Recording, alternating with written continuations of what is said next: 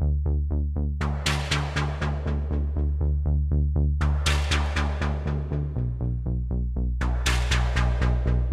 I think Arizona was terrific for building the team culture and environment. Really good for me, for team bonding as well, getting to know the boys. Also our leadership, developing our core values. So it was good also for a lot of areas like that, not just the physical component.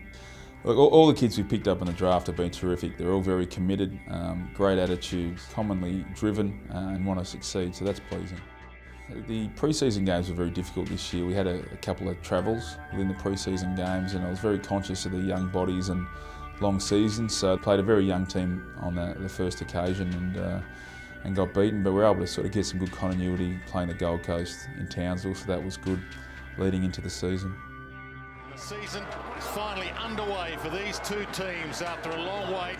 Second half of round one. Yeah, I remember the game, going to Tasmania. Again, playing Hawthorn, a very good team. We were very competitive for the large majority of the game. It just sort of fell away late. Back to Green, could go for goal from there, goes to Brown.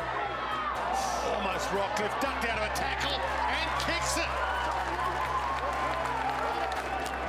It's a high-energy game that the Lions are playing. They're getting numbers at the contest and just trying to scrap the ball forward.